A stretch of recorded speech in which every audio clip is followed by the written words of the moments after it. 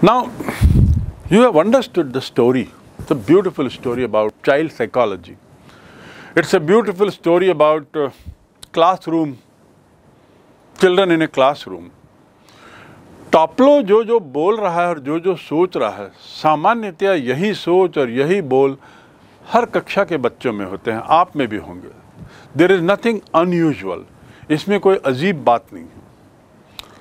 लेकिन एक चीज़ जो आपको यहाँ देखनी है, समझनी है, बहुत इम्पॉर्टेंट, वो है कि हेडमास्टर की तमाम कमियों के बावजूद, उसकी नज़र में जो कमियाँ हैं, उसके बावजूद वो हेडमास्टर की बहुत इज्जत करता है और ऐसा कुछ भी भाषा को उपयोग नहीं करता उसके खिलाफ जो उचित नहीं है. इशारे इशारे में वो हेडमास्टर के बारे में एक दूसरे टीचर को बता रहा है और दूसरे टीचर पे विश्वास कर रहा है, पूरे विश्वास के साथ इनको सब बोल रहा है. तो ये हमारे और आपके लिए समझने की बात है कि टॉपलो is not one man, he represent the whole class. ये जो कहानी है उसमें आप टॉपलो ना पढ़ के टॉपलो के नाम की जगह स्टूडेंट्स ऐसा पढ़ें तो ये सभी बच्चों के साथ लगभग यही स्थिति होती है, कमोबेश इस दौर से गुजरते हैं. एक बात तो ये. दूसरी बात, टीचर भी देखिए कैसे. हैरी क्रॉकर इतने कड़े, अनुशासन प्रिय, डिसिप्लिन वाले, कम बोलने वाले व्यक्ति, उनकी इज्जत देखिए कितना करते हैं बच्चे. यहाँ तक कि फ्रैंक तो ये कहता है कि तुम लोग तो इतना घबराए हुए मानो you will die to death, मतलब तुम मर जाओगे. तो टॉपलो मना करता है, नहीं नहीं ऐसा नहीं सर, हम लोग बहुत इज्जत भी करते हैं और इतनी इज्जत करते हैं कि जब वो जोक सुनाते हैं हमको समझ में नहीं आता तो भी हम हंस देते हैं ताकि उनको बुरा ना लगे. आपके साथ भी ऐसा कई बार हुआ होगा, निश्चित रूप से हुआ होगा कि आप कई बार शिक्षक को नाराज़ ना हो इसलिए कुछ ऐसी चीज़ कर देते हैं जो केवल उसका उद्देश्य होता है शिक्षक नाराज़ ना हो. और ये क्यों? इज्जत के लिए. So mutual respect is very important. And look at the behaviour of टॉपलो, so polite, so simple in words, so simple in thoughts. So this story is all about, this play is all about that. Now we will go to two more parts. One is the difficult words. Many of them I have already done here with many examples, but there are still few that I would like you to know. Those words are only those words which I understand are used in day-to-day life. मैं उन्हीं शब्दों को इसमें से लूँगा, इस play से, जो आपके दैनंदिनी के काम के हों.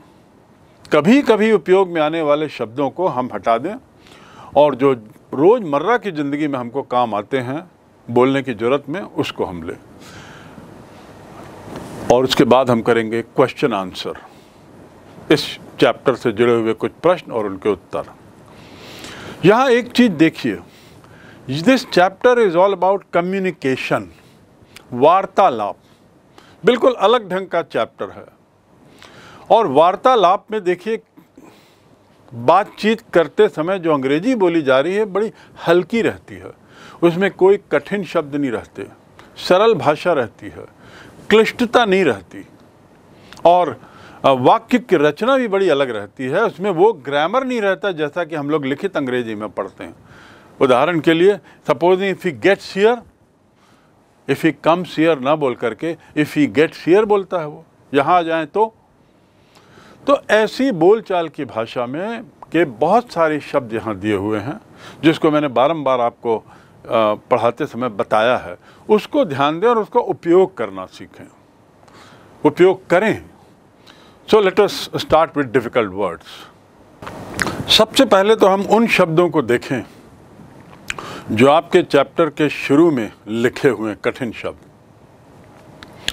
और उसके ऊपर एक टिप लिखा है, notice these expressions in the text,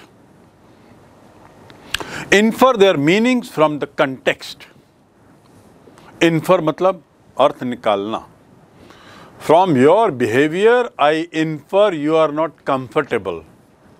तुम्हारे व्यवहार से मुझे ऐसा लगता है कि तुम कंफर्टेबल नहीं हो. Infer there meaning from the context. Context मतलब सिचुएशन, किस सिचुएशन में ये शब्द बोले गए उसको देखें और उसके अनुसार अर्थ निकालें। हमने अभी पूरा कर लिया है ये अध्याय। शब्दों को देखिए कौन कौन से शब्द। टू रिमूव, रिमूव किस कंटेक्स्ट में है आपको मालूम है? Promotion. I will not gate remove if I annoy my head master. To annoy मतलब नाराज करना। यदि मैंने हेडमास्टर को नाराज कर दिया तो मुझे रिमूव नहीं मिलेगा, अर्थात मुझे प्रमोशन नहीं मिलेगा। And I want to get remove. Second, kept in, to keep in किस कॉन्टेक्स्ट में है देखेंगे। कीप इन मतलब आना। सैडिस्ट, यहां पर सैडिस्ट का क्या अर्थ है? कौन सैडिस्ट था इस कहानी में? इस कहानी में कोई सैडिस्ट नहीं है, इस प्ले में कोई सैडिस्ट नहीं है।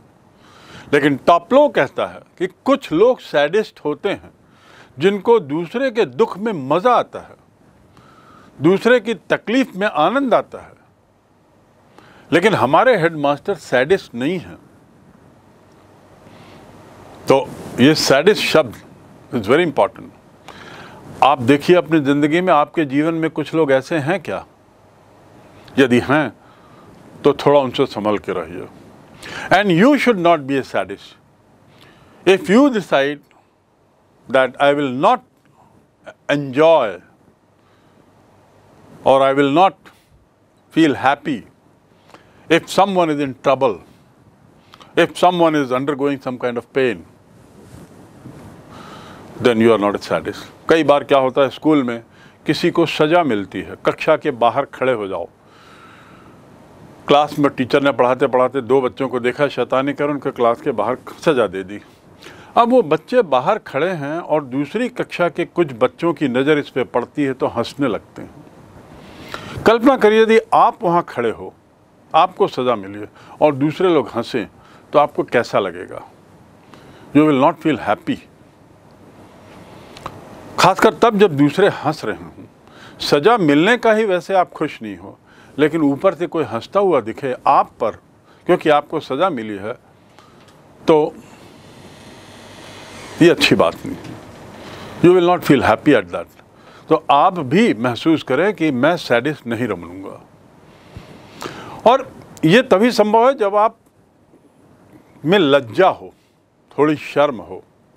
लज्जा किस बात की? सज़ा मिलने की लज्जा, उससे बचें। ऐसा कुछ ना करें जिससे सज़ा मिले, जिससे लोगों को मौका मिले आप पे हंसने का। राइट। Next is slackers, स्लोअर्स। जो लोग स्लैकर हैं, यहाँ पे किसके लिए उपयोग हुआ स्लैकर शब्द का उपयोग? जब फ्रैंक कहते हैं, oh you are also one of those slackers now going to join, क्या तुम भी वो बुद्धू लोग हो जो हमारे स्लो लोग हो, कमज़ोर लोग हो, पिछड़े लोग हो जो मेरे विषय में आएंगे साइंस में? तो टॉपलो कहता no no no no, I am not slow. Got carried away, बह जाना। पानी में बहना नहीं, किसी की बात में आ जाना। उसने मुझे बहुत सारी कल्पनातीत बातें बताई। उसने कहा बम्बई चलो, बम्बई में ऐसे घुमाऊंगा, बम्बई में वैसे घुमाऊंगा और ऐसे करेंगे और प्लेन में उड़ाऊंगा तुमको, ये वो। I got carried away so I went with him. मैं उसके साथ उसकी बात में आ गया और उसके साथ चला गया। वहाँ तो बम्बई में तो हालत ख़राब हो गई, उसने बम्बई में हमको छोड़ दिया। ऐसा बहुत होता है। So don't be carried away my dear children, never be carried away. Ask your conscience, ask your own self. अपने स्वयं को पूछो, अपने स्वयं की आत्मा को पूछो और उसके बाद निर्णय करो क्या करना चाहिए। कोई भी बात में किसी के बहकावे में ना आओ। सो टू गेट कैरिड अवे मतलब बहकावे में आना। Similarly shrivelled up, who was श्रिवलिंग up? The headmaster according to टॉपलो। He was like a nut in a hard case, अंदर से बहुत सॉफ्ट, बट श्रिवल मतलब सिकुड़ जाना। वो बहुत अपने ही शेल में रहते थे, अपने ही दुनिया में रहते थे। इतना अपने में रहते थे कि दूसरा कोई जो उनको पसंद करता था उसको भी वो नापसंद करते थे। मक मतलब वेस्ट, कचरा, और कट के दो अर्थ हैं यहाँ। एक तो कट होता है बिल्ली, जो गोल्फ में एक कट होता है, और एक कट होता है काटना। So here there are so many words that we have studied here. Now let's move to few more words. Past youth but not old. Past youth but not old. Past मतलब पार हो जाना। I am past 20 मतलब मैं 20 साल से ज़्यादा की उम्र का हूँ। My house is past the Shankar Nagar square. मेरा घर जो है वो शंकर नगर स्क्वायर के बाद है। रायपुर इज पास्ट दुर्ग। रायपुर जो है दुर्ग के बाद है। ये पास्ट का एक उपयोग। और एक उपयोग आप जानते हैं, पास्ट मतलब भूतकाल में, पुरानी बात। यहाँ पर है पास्ट यूथ, यूथ के बाद, युवा होने के बाद, बट नॉट ओल्ड, लेकिन वृद्ध नहीं। इसको हिंदी में क्या बोलते हैं? अधेड़ व्यक्ति, जो वृद्ध ना हो लेकिन हाँ युवा भी नहीं है। युवा मतलब 35 साल से ऊपर की उम्र है, लेकिन हाँ वृद्ध भी नहीं है, थोड़ा बीच का है। ऐसे ही पास्ट का एक और उपयोग हमने किया था, लेट 30s मतलब पास्ट 35 आप बोल सकते हैं। ऐसे टाइम के लिए मैंने बताया था 5 past 5 मतलब 5:05। 10 past 7 मतलब 10:07। ये पास्ट का उपयोग। Next is letter, LATTER, letter, और एक होता है LATER, लेटर। दोनों में क्या अंतर है? और एक होता है LETTER, लेटर। लेटर मतलब चिट्ठी, हम सब समझते हैं। अब LATER, लेटर का क्या अर्थ है? लेटर मतलब बाद में, समय के साथ इसका संबंध है। Late, letter, latest. लेट समय के साथ जुड़ा हुआ, विलंब, समय। लेटर बाद में, उसके बाद। ही came late, she came later, while Ram came latest, वो सबसे बाद में आया। तो ये है LATER, लेटर। और यहाँ आपकी पुस्तक में है LATTER, लैटर। लैटर मतलब बाद वाला, समय से उसका कोई ताल्लुकात नहीं। Give me the latter book, मुझे बाद वाली किताब दो, not the previous book. So letter मतलब बाद वाला।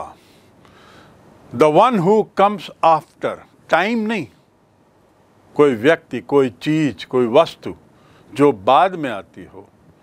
आप यहाँ खड़े हैं, मैं यहाँ खड़ा हूँ, कोई और यहाँ खड़ा है, तो please meet, stand letter than him, उसके बाद खड़े हो।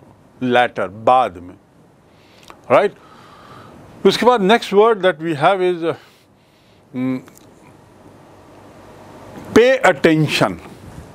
टू पे अटेंशन मतलब ध्यान देना। Because of sickness, I could not pay attention to my studies. Because of sickness, I could not pay attention to my studies. बीमारी के कारण मैं अपनी पढ़ाई पर ध्यान नहीं दे सका। ठीक, अटेंशन, ध्यान देना। पे अटेंशन, पे मतलब पैसा देना होता है, पर यहाँ पे अटेंशन मतलब ध्यान देना। Next is fate, FATE, fate मतलब भाग्य। फेट मतलब भाग्य। My fate is not good, मेरा भाग्य अच्छा नहीं। My luck is not good, उसे लक भी बोलते हैं। Fate and luck are same thing. Next is slackers. Word जो था, जो मैंने ऊपर बताया, उसका अंग्रेजी में एक और शब्द है आइडलर्स, निठल्ले लोग, सुस्तराम लोग, उन्हें कहते हैं स्लैकर। जैसे फ्रैंक ने टॉपलो को कहा, रे तो तुम स्लैकर हो क्या? टॉपलो ने मना कर दिया। ऐसे यहाँ भी स्लैकर मतलब सुस्त, स्लैकर मतलब निठल्ले लोग, स्लैकर मतलब आइडलर, आइडल मतलब लेजी, सुस्त होने वाला। प्रोटेस्टिंगली, विरोध करते हुए। उसने विरोध करते हुए कहा। टू प्रोटेस्ट मतलब विरोध करना। शाब्दिक विरोध भी हो सकता है, अपनी भाव भंगिमा से भी विरोध हो सकता है। शाब्दिक विरोध में नहीं नहीं नहीं, मैं ऐसा नहीं करूंगा। ही प्रोटेस्टेड। तो प्रोटेस्टिंगली किसी ने कहा, तो आपको देखना है protest, to protest. Normally we avoid protesting the elders. सामान्यतया हम अपने से बड़ों का विरोध नहीं करते। We should not protest against the policy of the school. School के जो नीति हैं उसके हमें खिलाफ उसका विरोध नहीं करना चाहिए। We should not protest the policies of the school. Thrill मतलब क्या होता है? थ्रिल, एक्साइटिंग, थ्रिलिंग, रोमांचक, उत्तेजक, जिसमें रोंगटे खड़े हो जाएं। थ्रिलिंग, एक्साइटिंग, उत्तेजित हो जाएं, जिसमें बहुत उत्साहित हो जाएं। He said this excitedly. बड़े उत्साहित होकर उसने कहा। He said this excitedly. This film is very exciting. ये फिल्म जो है बड़ी उत्तेजक है। Very thrilling. थ्रिल मतलब जिसमें रोंगटे खड़े हो जाएं, और थ्रिलिंग मतलब रोंगटे खड़े कर देने वाला। मक, कचरा, जैसा मैंने बताया। और अग में मन, ये जो पुस्तक है इसके लेखक का नाम है एसिशाइलस, यूनानी राइटर। इसके साथ ही मैंने बताया था कि नाटक को प्ले कहते हैं और नाटककार को प्ले राइट कहते हैं, राइटर नहीं। और राइट की स्पेलिंग RIGHT नहीं है, WRI। ये देखिएगा, RIGHT नहीं बोलेंगे। He is a play right, right. Consider माने मानना। I consider him my friend. I consider him as my elder. मैं उसे अपना मित्र मानता हूँ। Do not consider his opinion as final. उसकी बात को अंतिम बात ना मानो। तो टू कंसिडर माने मानना। Story and line come together, दोनों को एक साथ बोलना है। द स्टोरी लाइन मतलब कहानी की रूपरेखा क्या है। If I ask you what is the story line of this chapter, then you will say there are 4 characters. One character never comes into the picture, who is the headmaster. The scene is about the school, for a student and a teacher talking to each other. So brief में हम on what they are talking. That is called story line. कहानी की रूपरेखा।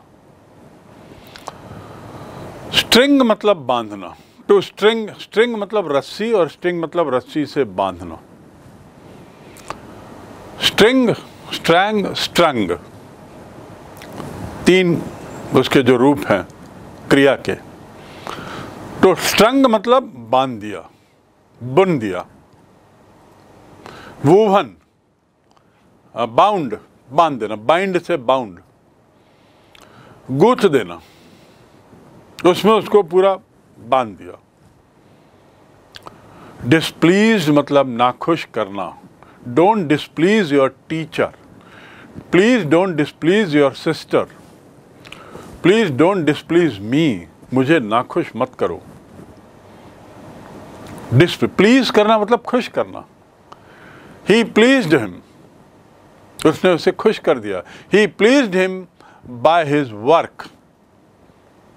ही pleased him by doing his work. And do not please displease me. Do not please displease me. Please मतलब कृपया, और displease मतलब नाखुश। कृपया मुझे नाखुश ना करो। राइट। कैप्टन, मैंने जैसे बताया कि he was captain मतलब उसे पनिशमेंट मिला था रखने खड़े होने का after the class. So that keep in, captain. Among the new words of day-to-day use, forever, हमेशा के लिए.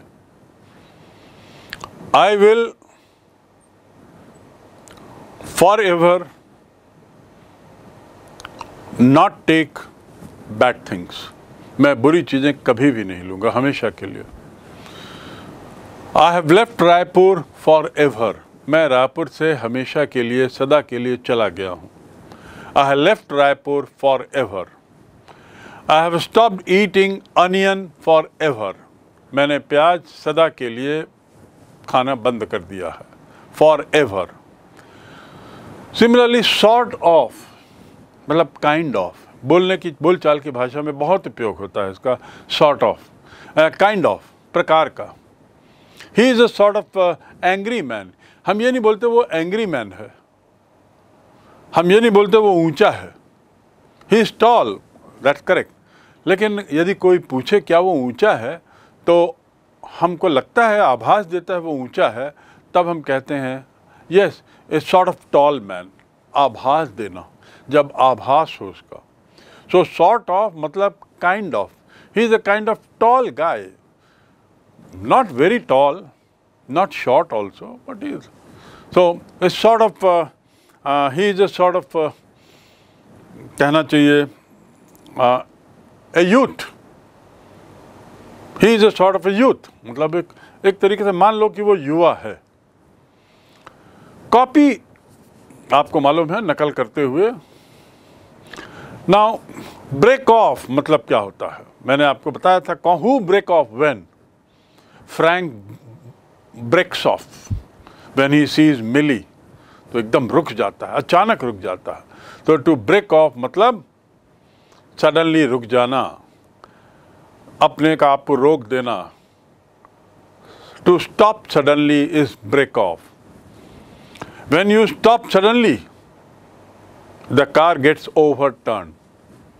Overturn, पलट जाती है. So don't break off. Why did you break off? तुम अचानक क्यों रुक गए? बोलो बोलो बोलो बोलो, क्या बोलना? Don't break off. अचानक क्यों रुक गए? This is break off. And carried away, I told you. Carried away मतलब बहाव में, भावनाओं में बह जाना. Probably means perhaps, शायद. Probably he is not going to come. Probably it is 6 o'clock evening. शायद अब शाम का 6 बज गया है. शायद वह अब नहीं आने वाला है. So probably means perhaps, शायद, संभावना है. Scared to death, आपको बार बार बताया. Scared to death मतलब terribly afraid. Afraid घबरा जाना, terribly मैंने भयंकर, डर के मारे जान निकल जाना. That is called scared to death. Don't be, are you scared to death about for your headmaster? He says, no, no, no, no, no, we respect him. So this is scared to death. Lull माने क्या होता है? Lull. There was a lull. ठहराव. बातचीत में थोड़ा ठहराव आ गया था, बीच में थोड़ी बातचीत रुक गई थी. So उसको कहते हैं lull. L-U-L-L, lull. Pause. There was a pause. Another word for pause is lull, and in Hindi we call it ठहराव. Why is there a lull in my life? I'm going through a phase which is where it looks to be paused, जहाँ पे life रुक गई है. And to squeeze मतलब सिकुड़ जाना, जैसे बताया. shrivel, to shrivel मतलब सिकुड़ जाना, reduce हो जाना. He shriveled up. Who used to shrivel up? Headmaster would normally shrivel up, even when he would see somebody who likes him. Next is classical. Classical joke, एक word आया था. Who was doing classical joke? Toplo is speaking about the headmaster, and he says the headmaster was making a classical joke. You remember? So classical means here you can say पुराने तरीके का, old शैली मैंने जैसे कहा. Old fashioned, पुराने तरीके का जोक सुना रहे थे जिसमें हंसी नहीं आई. इट्स ए क्लासिकल एग्जाम्पल, पुराने तरीके का उदाहरण है।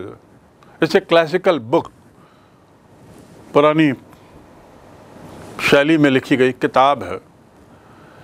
टू कन्फेस माने स्वीकार करना। I confess I told U A लाई, मैं स्वीकार करता हूँ कि मैंने तुम्हें झूठ बोला। Christians go to church and confess for the wrongs they do during the past few days. Christians go to the church and confess the wrongs they have done in the past. स्वीकारना। Christian लोग church जाते हैं और वहाँ स्वीकारते हैं भगवान के सामने कि हमने गलत किया है। So you must confess if you have done any wrong. Don't tell lie. तुम्हें हमेशा स्वीकार करना चाहिए तुमने कुछ गलती की, झूठ मत बोले। At once, तुरंत। The moment I pressed the bell, my peon came at once. The moment I pressed the bell, my peon came at once. जैसे ही मैंने घंटी दबाई, मेरा प्यून तुरंत आया। तो तुरंत को बोलते हैं at once. मैंने उससे पैसा मांगा और उसने तुरंत 5 रुपये दे दिया। I asked for 5 rupees and he at once gave me. तुरंत दे दिया, at once. Whispering frantically. To whisper मतलब फुसफुसाना। और किसने किसको whisper किया? Tuplo whispered in the ear of Frank. Something he whispered.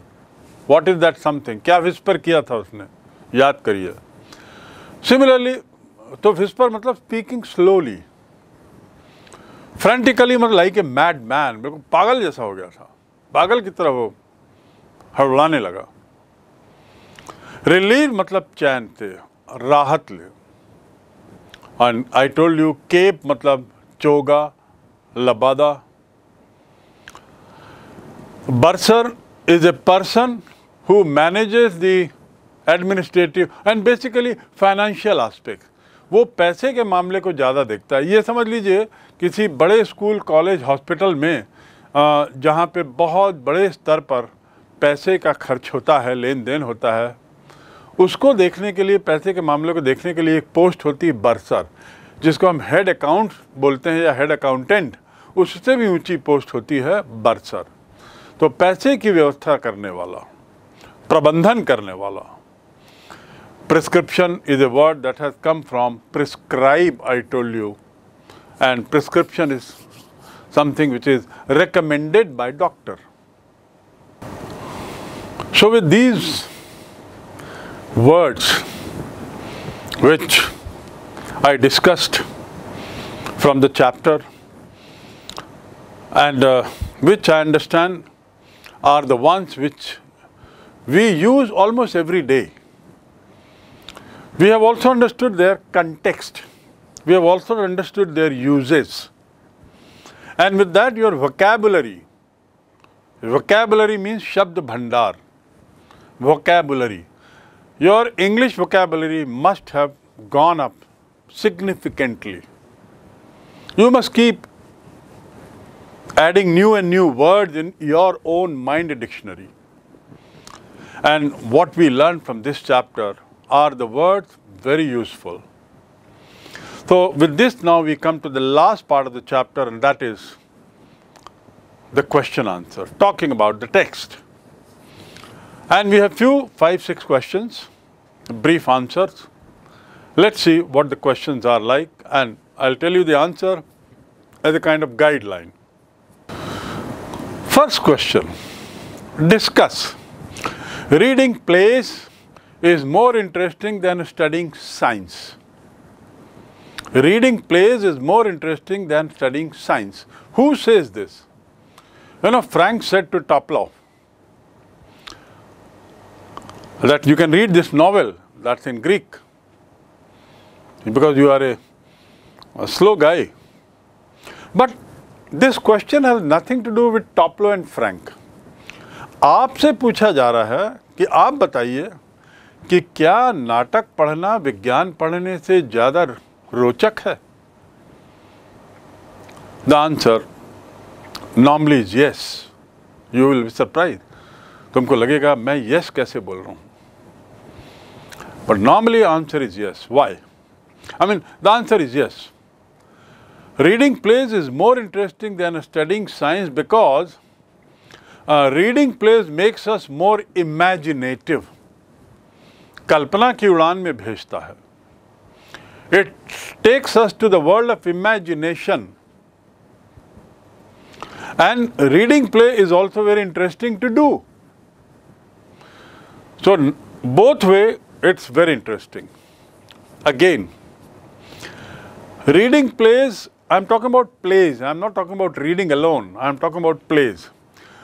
Reading plays also helps in building our linguistic skills. Linguistic matlab language. It helps in building our linguistic skills. हमारी भाषा में भी सुधार होता है कि नहीं? जैसे इस कहानी में, इस प्ले में बहुत सारे नए शब्द आए जो डे टू डे लाइफ के हैं. We can learn about the language more and we can also learn so much about humans and their behavior, etc. etc. हम आदमियों के बिहेवियर के बारे में समझेंगे, आदमी कैसा है इसके बारे में समझेंगे, समाज के लोगों के बारे में समझते हैं यदि हम प्ले को पढ़ते हैं. तो प्ले में हमको बहुत सारी चीज़ें मिलती हैं और इसीलिए play is more interesting then science. और साइंस क्या है? Science on the other hand gives us knowledge, modern approach. It gives us practical knowledge and laboratories and teachers and all that, and helps us in improving our day-to-day life. Science takes you to the real world. It limits you to the real world. But when you read a plays, it takes you to an unreal world, imagination. And there is no limit to imagination. And that realm of imagination makes us very creative. And that's why my understanding is that it is more interesting to read plays than be a student of science. Next question. Talking about teachers among friends. Discuss. Talking about teachers among friends. Teachers के बारे में अपने मित्रों के बीच में बात करना, इस पे डिस्कस करिए. Very interesting question and very difficult question also. You have to be really honest in writing the answer. The answer is somewhat like this. The students often discuss teachers among their friends. They sometimes make fun of them also, behind their back. पीठ पीछे उनका मजाक भी उड़ाते हैं. They also give them names, like the way in the story is given. उनको नाम दे देते हैं. For example, here in this story, the name given is Croak, जो टर्राते रहता है, ऐसा नाम दिया. So this is not the something unusual. Make fun respectfully. Talking about teachers with due respect to the teacher. Because when you talk about your teachers, you must make sure that from inside you have a feeling of strong bonding with him or her. आप उसके साथ अपने को connect रखते हैं. वो आपके साथ साल भर जुड़े रहेंगे और कई साल जुड़े रहेंगे. और later on you realize that it is these teachers who gave you a lot of material for you in life.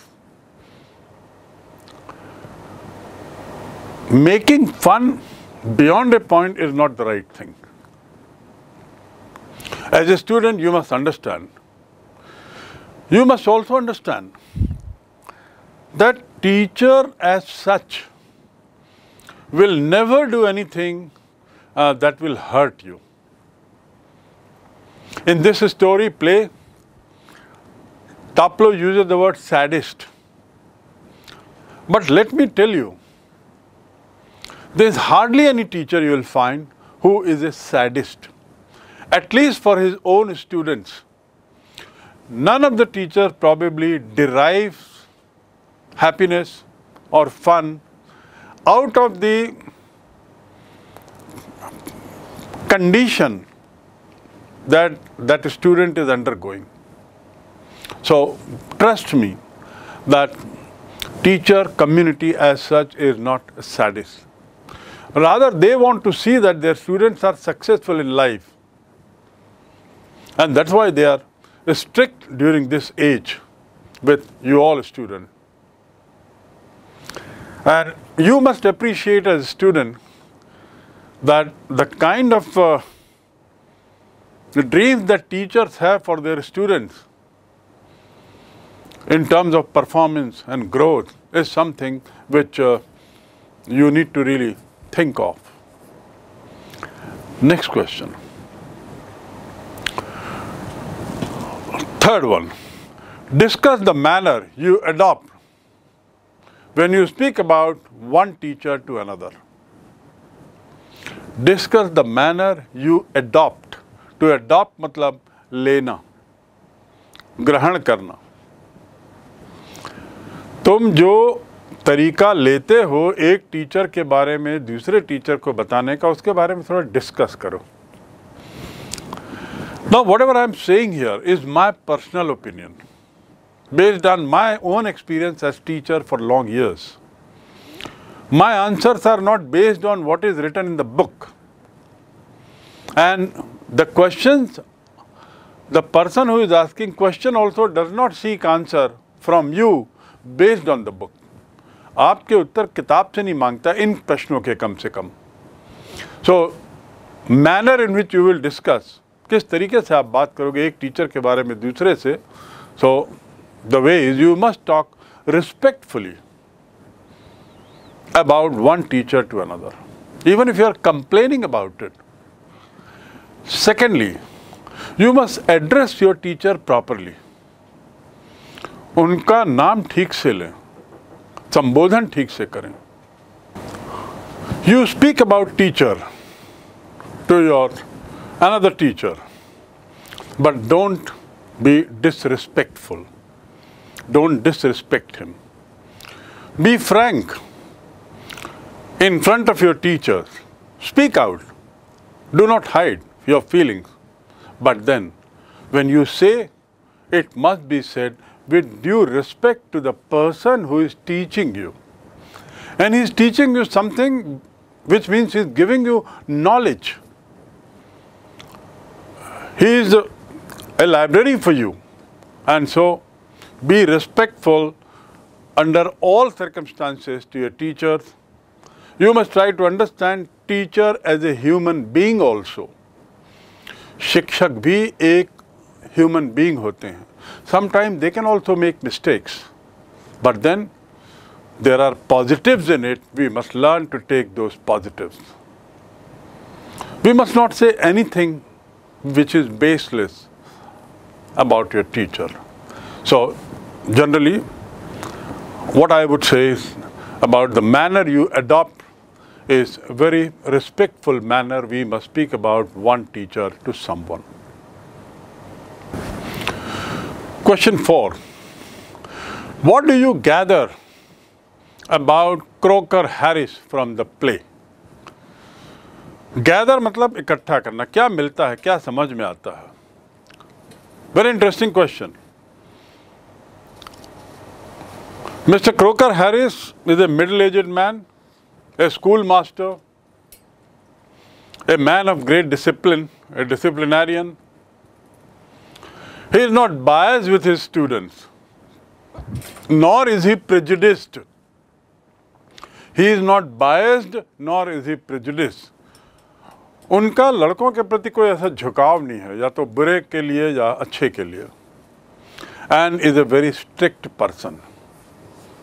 He follows rules and regulations strictly and never shrivels up in front of students. He takes his job very seriously and follows the rules to the extent that he announces the result on the last day only. And if there is some loss in the previous day, he makes it up the next day. At the same time, he is feared by students, but with due respect. That fear is out of respect for the man. At the same time, Mr. Harris is kind of someone about whom children feel that yes, he is an ideal man for us, no matter how many deficiencies he may have. Next question, comment on the attitude. Attitude matlab vyavhar. Comment on the attitude shown by Tuplow towards Croker Harris. किस तरह का व्यवहार है टपलो का mister Harris के प्रति, उस पर अपने विचार रखें. Tuplow is a student of Croker Harris who has been called for some extra work on the last day of the school because previous day he had missed the school.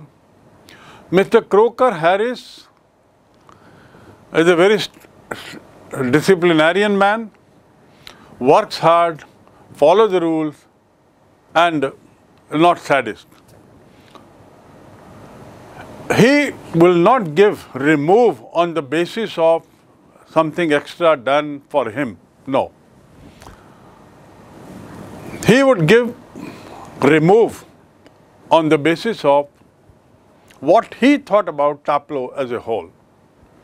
Mr. Croker is not biased because he said very clearly that I will give what he deserves, nothing less, nothing more. Next, regarding the attitude, he was feared yet greatly respected. That means children knew that he was soft inside. He looked strict because he wanted students to learn discipline, learn the value of life and time, but otherwise a soft-hearted man. He was not a sadist also.